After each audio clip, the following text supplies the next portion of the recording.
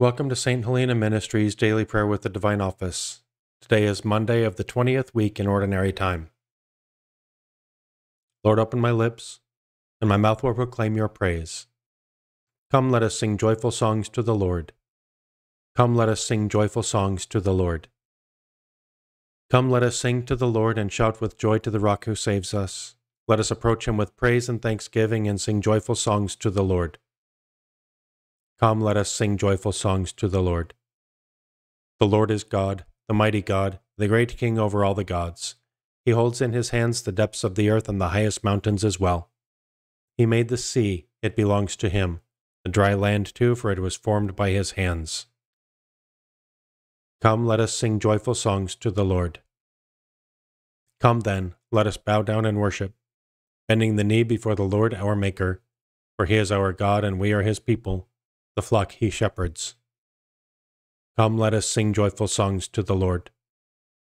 Today listen to the voice of the Lord. Do not grow stubborn as your fathers did in the wilderness, when at Meribah and Massah they challenged me and provoked me, although they had seen all of my works. Come, let us sing joyful songs to the Lord. 40 years I endured that generation. I said, they are a people whose hearts go astray and they do not know my ways. So I swore in my anger, they shall not enter into my rest. Come, let us sing joyful songs to the Lord. Glory to the Father, and to the Son, and to the Holy Spirit, as it was in the beginning, is now, and will be forever. Amen. Come, let us sing joyful songs to the Lord.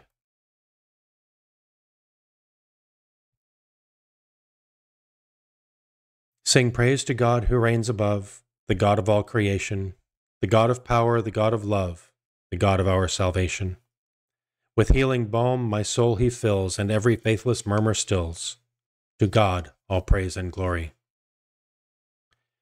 What God's almighty power hath made, his gracious mercy keepeth. By morning glow or evening shade, his watchful eye never sleepeth. Within the kingdom of his might, lo, all is just and all is right. To God all praise and glory. Then all my gladsome way along I sing aloud thy praises, that men may hear the grateful song my voice unwearied raises. Be joyful in the Lord, my heart, both soul and body bear your part. To God all praise and glory. O ye who name Christ's holy name, give God all praise and glory.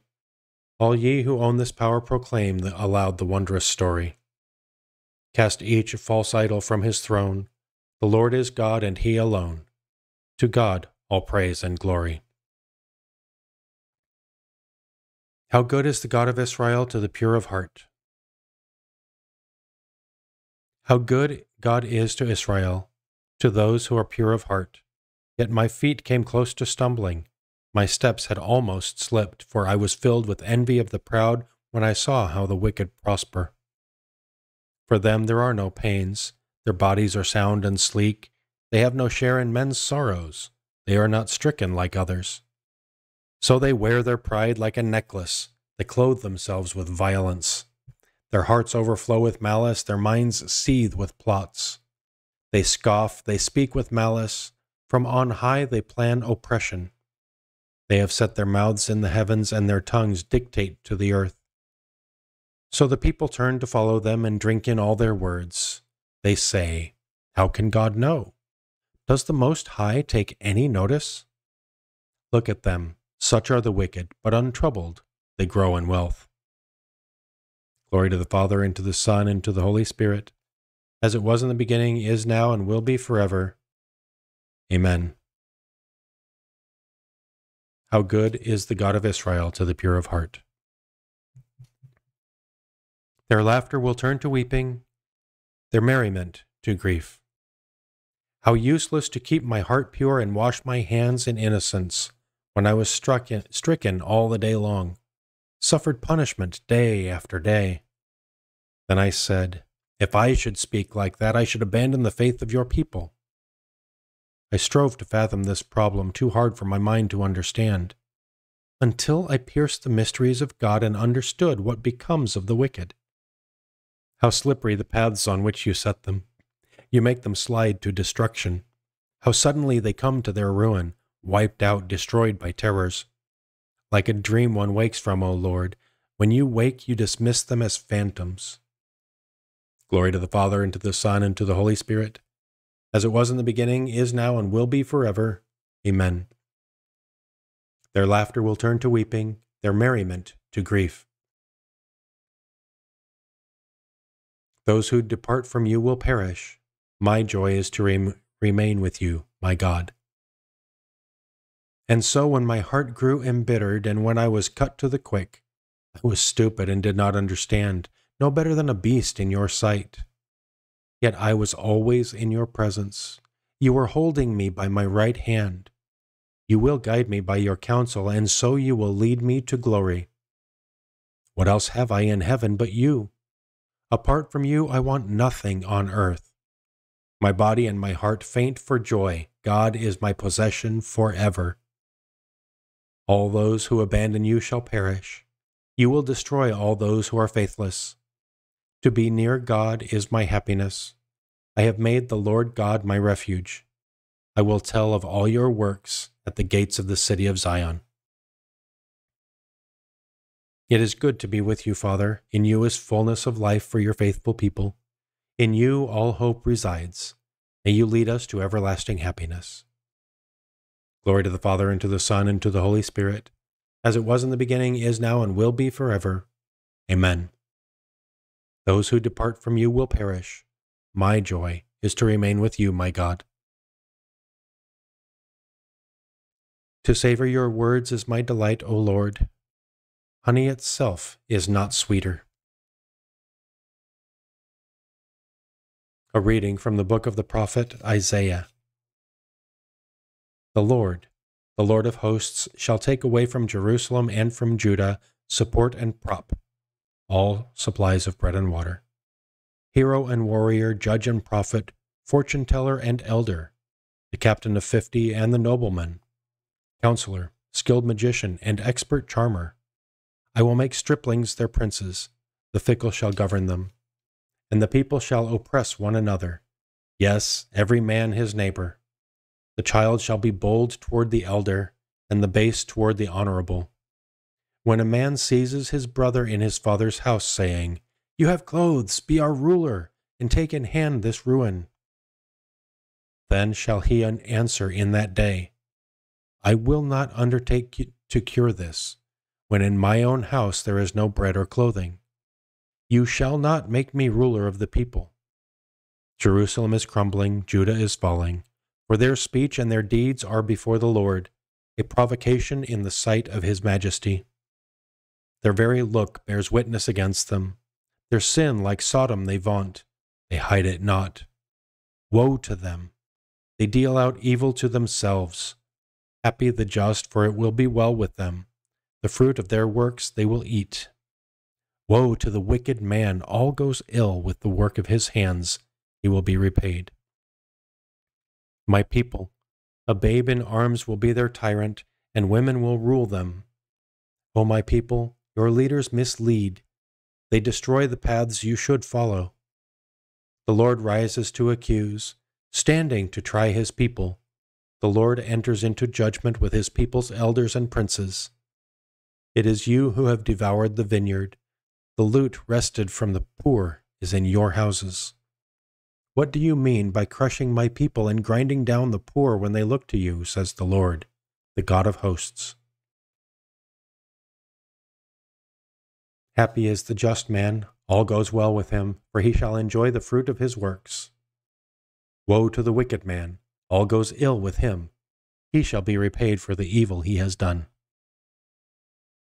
The Lord rises from his judgment seat, and stands to judge his people. Woe to the wicked man, all goes ill with him, he shall be repaid for the evil he has done.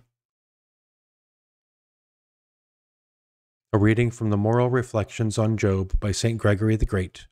Hope. Holy men beset by tribulation must endure the assaults of those who use violence and verbal attacks. The former they resist with the shield of patience, but against the latter they launch the sharp arrows of true doctrine.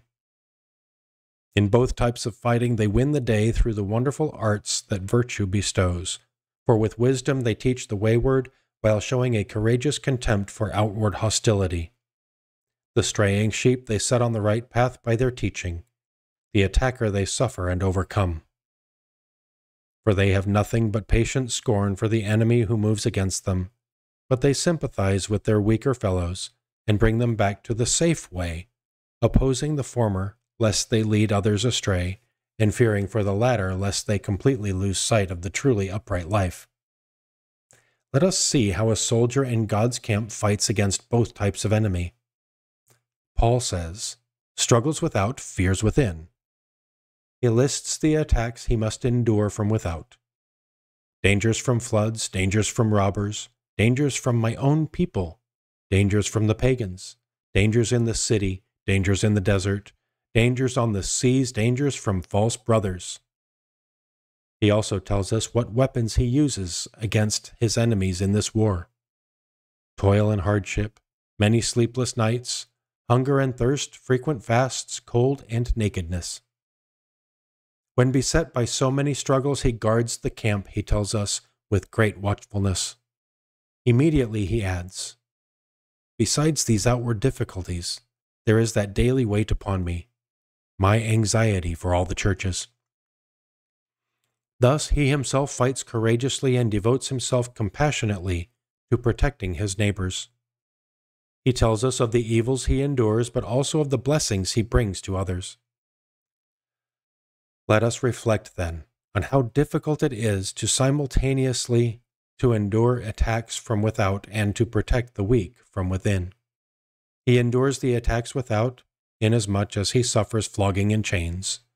Inwardly he experiences fear, since he is afraid that his sufferings may be a stumbling block, not to himself, but to his disciples. For this reason he writes to them, let no one be shaken by these trials, for you know that they are our lot. Amid his own sufferings it was the fall of others he feared, lest the disciples, seeing him flogged for the faith, might refuse to acknowledge their own faith. What an immensely loving heart! He thinks nothing of what he himself suffers, and is concerned only that the disciples may be led astray interiorly. He scorns his own bodily wounds and brings healing to the inner wounds of others.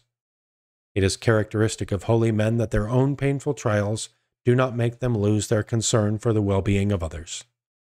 They are grieved by the adversity they must endure, yet they look out for others and teach them needed lessons. They are like gifted physicians who are themselves stricken and lie ill. They suffer wounds themselves, but bring others the medicine that restores health. O Lord, do not hide your face from me. Lift away from me the weight of your hand, and let not my fear of you terrify me. O God, rebuke me with gentleness and not in anger, for your anger will reduce me to nothing. And let not my fear of you terrify me. Let us pray. God our Father, may we love you in all things and above all things, and reach the joy you have prepared for us beyond all our imagining.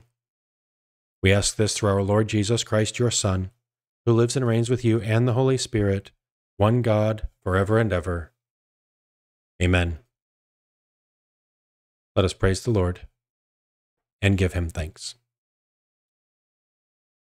Thank you for praying with me today. Please like, share, subscribe, follow, and make a comment on whichever platforms you use. Pray for us, and know of our continued prayers for you. Have a blessed day.